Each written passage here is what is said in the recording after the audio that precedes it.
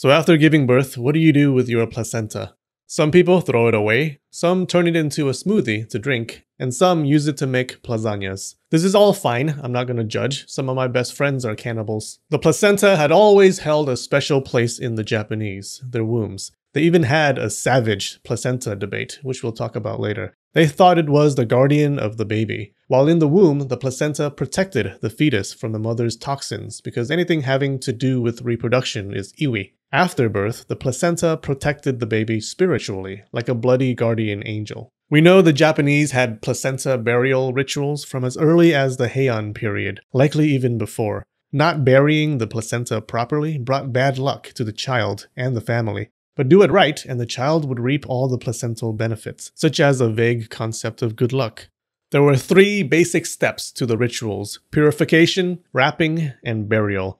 An old medical text in 984 had these instructions. First, wash the placenta with pure water, then some sacred sake. Afterwards, wrap it in silk. In a jar, place 5 coins, then place the placenta burrito on top of it. If you want your child to excel in literature and writing, toss in a writing brush. Put a lid on it and tie it tight so that insects and animals cannot get in. If the placenta is damaged, then the child may turn ugly or die from illness. Finally, bury it in a location of good fortune, perhaps in a lucky direction based on the baby's birth month.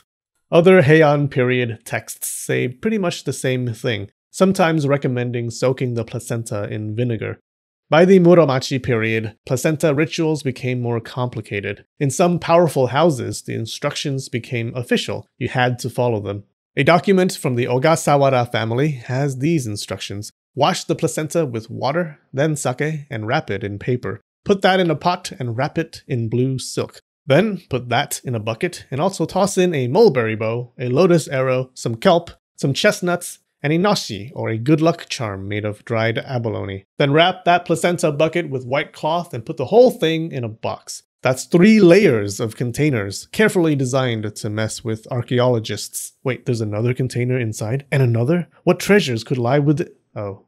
The document then says to find a good burial spot in a lucky direction. If the child is a boy, step on the soil with the left foot 3 times. If the child is a girl, step twice with the right foot. This sounds like the stepping techniques of onmyoji, mages of the court.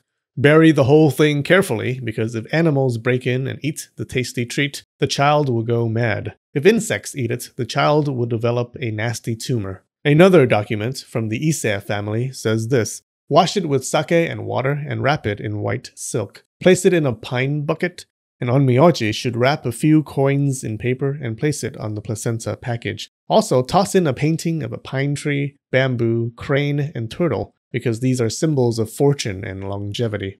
Pack everything inside with cotton so that things didn't move around. You don't want the gods to give you a bad eBay review for poor shipping. Now nail a lid on the bucket, put that in a bigger bucket, lid that and wrap it in white and red silk. Then put that in an even bigger pot. Again, 3 layers of protection. Then bury the thing in a lucky direction.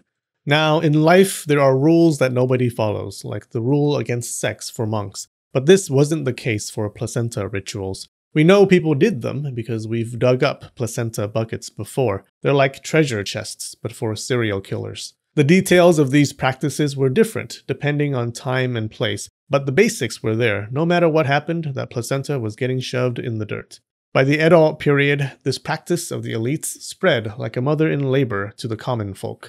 Commoners made placenta rituals simpler. A poor farmer didn't exactly have ceremonial bows and turtle paintings to throw away. Confucian scholars wrote books about child rearing that included these simpler rituals. They told people to wash it with water and sake. Sometimes people washed the placenta and baby together, with the umbilical cord still attached. Probably not with sake. They may have called it bathing instead of washing, because the placenta was often seen as part of the baby. But usually they didn't wash the baby with the placenta, letting the bebe stay on the side, drinking its breast milk tea with boba, or whatever it is bebes do. Then they wrapped the placenta in cloth and put it in some container. They normally used a single container instead of the 3 that the elites used. Buckets didn't grow on trees, you know.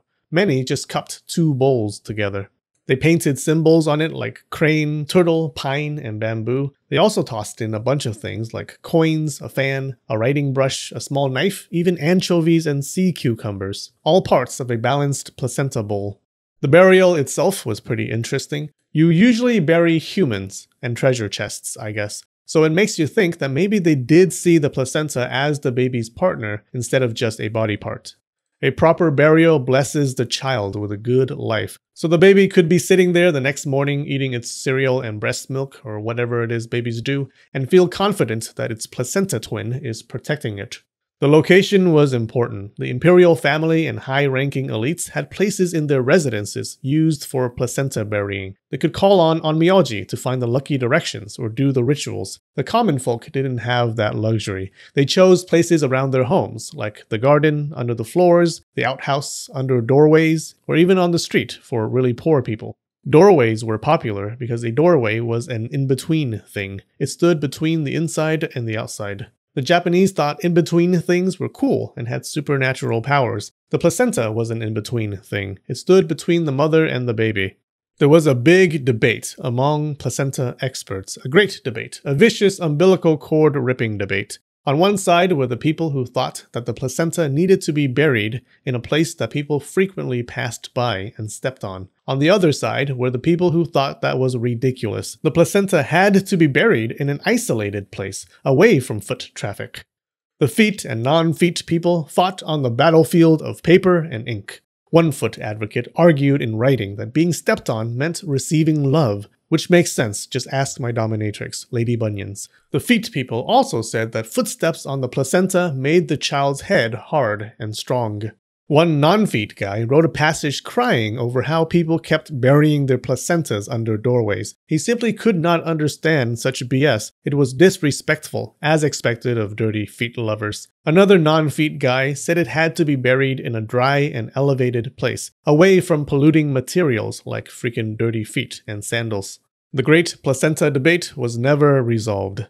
They never ate the placenta. They did a lot of things with it, but never ate it, that I know of. You can lead a horse to water, but you can't make it eat a placenta. I don't know what that means. There's no evidence that they ate the placenta, but one can hope. For more placenta and breast milk talk, check out these videos, maybe. We have some new patrons on Patreon today. Jack Reitman, Chris Hall, Wen K, booksbymatthew.com, good job sneaking in that ad, Pablo Medina, and Aida Aoi. Alright, I love you, and spread the knowledge.